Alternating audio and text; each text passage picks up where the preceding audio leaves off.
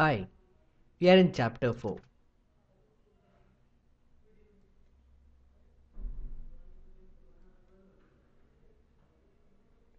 In this chapter, we will be discussing about user interface. When you open a progressive die wizard in UGNX9, you will get this window. Here we can see intermediate stage tools, which is mainly used for unfolding the complicated components. Here is the main menu for this progressive die wizard, where we initialize project and create strip layout and assemble everything. All this is done in using main menus. Here it's drawing automation. Once the design is freezed, you can create the drawings using these menus. This is tooling validation, and this is workflow management, and these are the die, some of the die tools which comes very handy in during designing. And this is LS Dyna icons. If you have to unfold a very complicated form, we use this tool. This is part navigator tool, and this is assembly navigator. This is constraint, and this is the user library.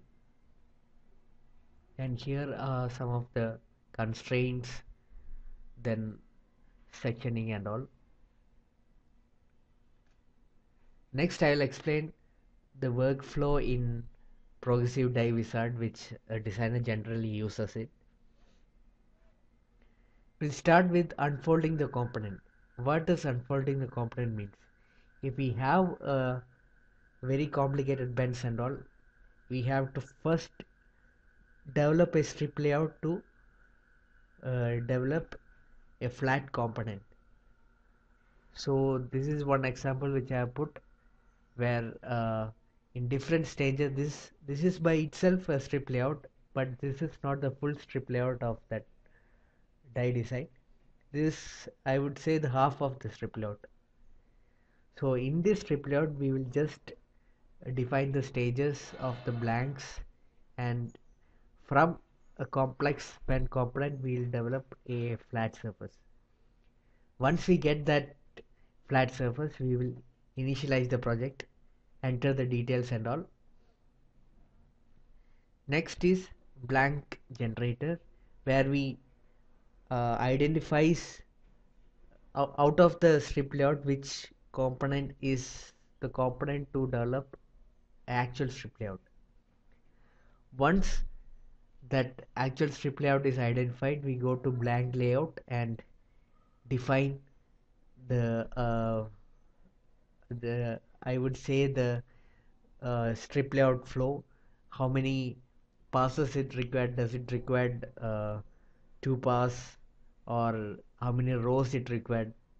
Like there'll be uh, orientation of this blank properly to achieve maximum economic factor. The maximum economic factor that a designer would like to have is 60%. That is utilization factor. So once that is finalized, we go to the scrap design. Scrap design is the area where we define the how to cut this flat blank. So we define all the profiles of the cut in using the scrap designs, and once everything is done, we will generate the strip layout. Here we generate the strip layout, how to cut the flat back. So and then we merge the blank layout in first stage, and a complete strip layout is formed. Once once the strip layout is done, we'll go to setting the clearance, that is clearance between punch holder, punch and stripper, punch and die, etc. Once that is defined, we will design the entire die.